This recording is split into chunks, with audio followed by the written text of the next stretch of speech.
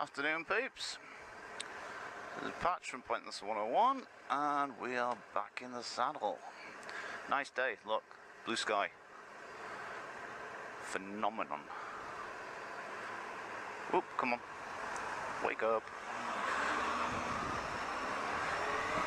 Okay, so we are going for a ride to town for a Starbucks for no other reason than sun's out. So, got the wife on the back.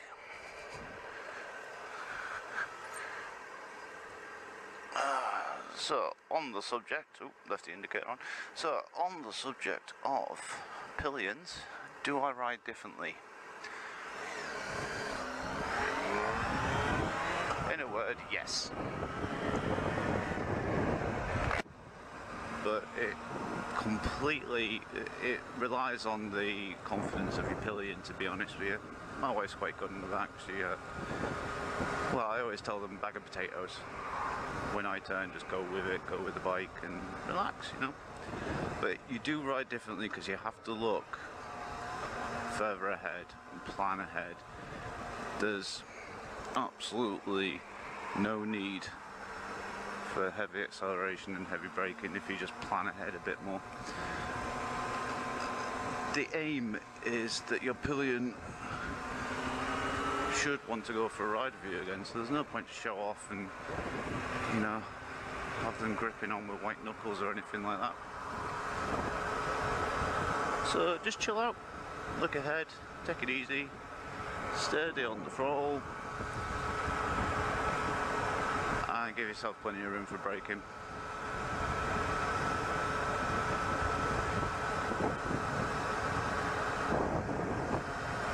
Whoops. Pay attention, Batch. As for filtering, again, depends on the confidence of your pillion.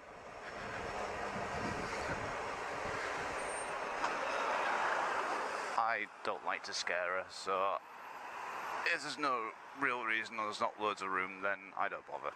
I just take it easy. You just want to enjoy the ride, don't you?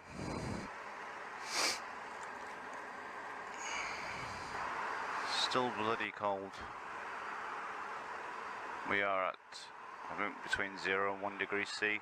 I'm not sure how that translates into Fahrenheit, but boy, it's cold. She's just patting her legs behind me. She loves it. You see, all that happens if you start revving up too fast or braking too fast. Cheers for doing your bloody windows. That just got me covered. Thank you very much. I hate it when they do that. Yeah, so if you're basically riding like a hooligan showing off, all you're going to do is make them stiffen up. And believe it or not, a pillion on the back, if they're stiff and they don't, you feel it, you really do, it affects your ride. When I first started taking on the back, I was pretty much riding as normal. I was filtering all over the place. And she stiffened up and nearly put me in the side of a car. So it's just not worth it. If you've got plenty of room and you can do it nice and relaxed, then fine. But if you're cramped and you're going to be ducking and weaving, you've got to take into account that you've got a girl on the back who can't control the bike. Or a bloke on the back, I don't know. I don't know who you take out. None of my business, but you know, if they're twitchy in that, it really does affect your handling, and you've got to take that into account. So, like I say, relax, enjoy. There's not much room there.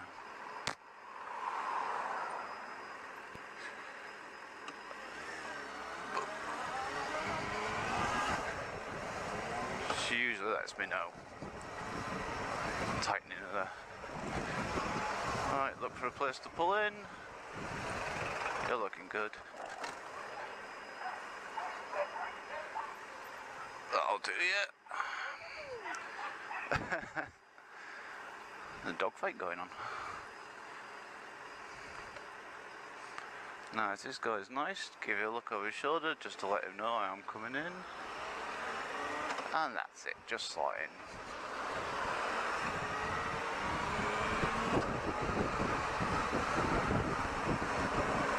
I apologise if the wind's bad. But 0 degrees and chatting away, you tend to fog out your visor so quickly.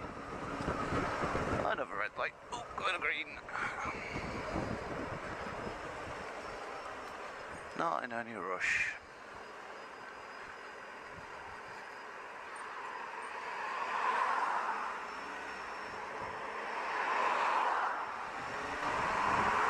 Hello,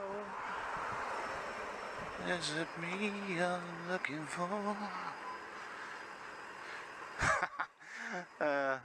Mrs. saw the head tilt, got a squeeze in the knees. I know what you're doing, she's as if to say.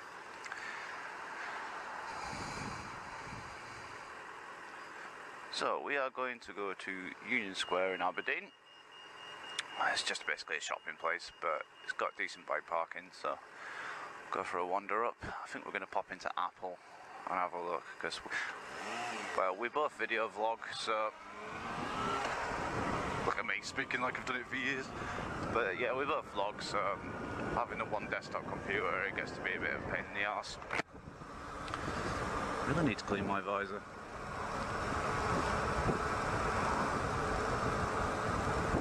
And there's a Starbucks at the end, so yippee! Also want to try out the GoPro chest harness.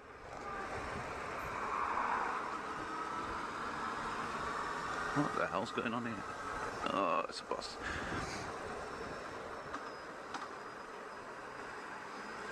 Another tip for you: if your pillion is a little bit unsure, fit a top box. Gives them something to lean back on. You can even get a pad for them.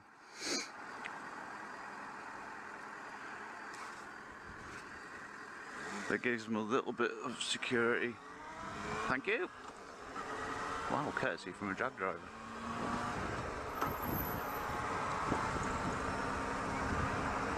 If you go down to the woods today, flashing orange. So yeah, just a short trip.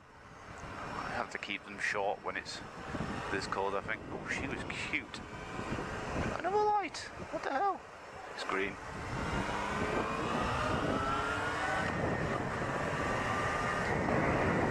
Get a red bomb. Gotta do it. Red bomb.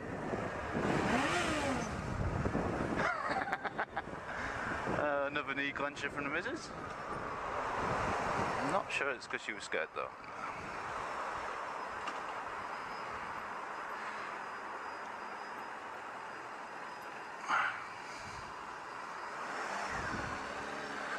Cheeky.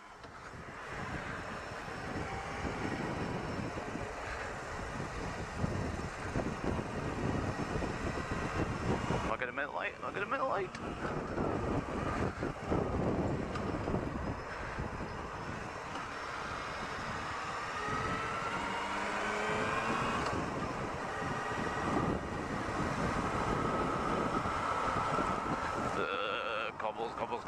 Cobbles.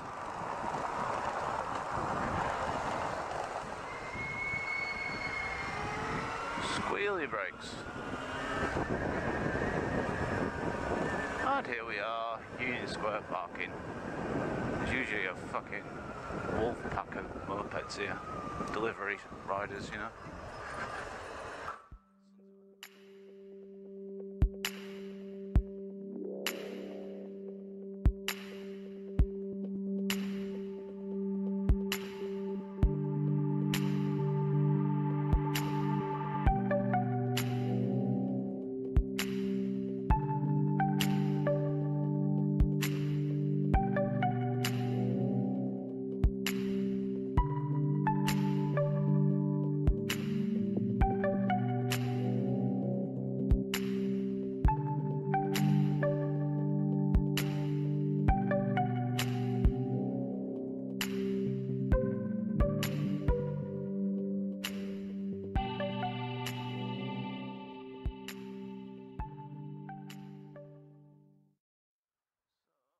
was the first time with the GoPro on a chest harness.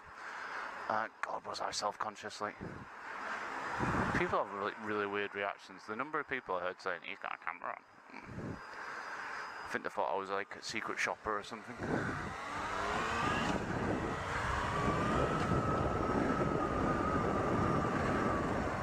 Tight turn. Steady on the clutch, off we go.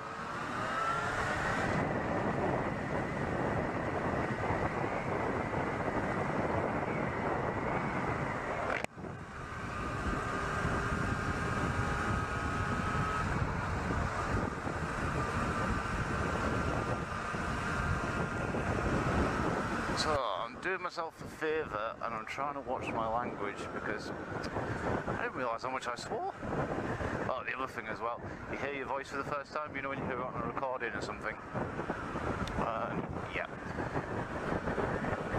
And you're like, oh my god, is that what I sound like? Everyone has got like this idea of what they sound like.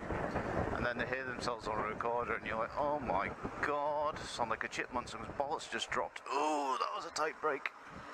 So what I said earlier about controlling your braking went out the window. Yeah, well, should have really given him more distance.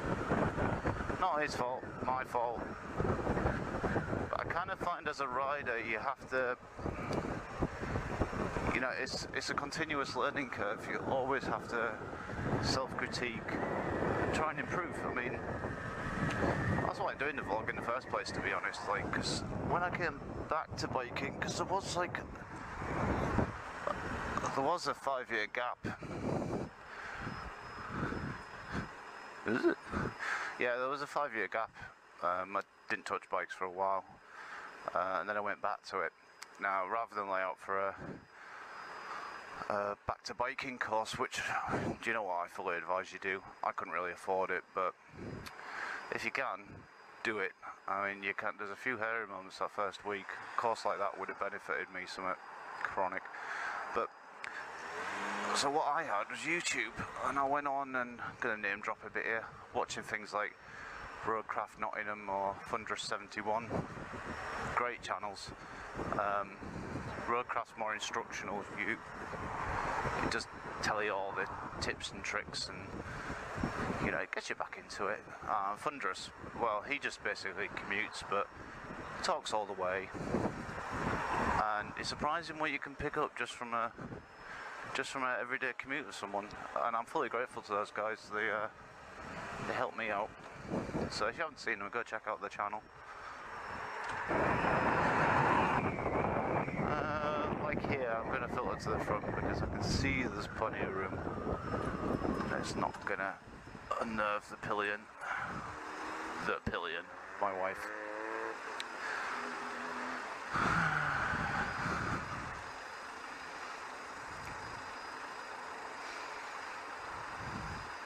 Don't know if I've mentioned this before, but I love my heated grips. Oh, that was naughty. It's a bus lane, is it? No, it's not. It's outside the town. Coming home.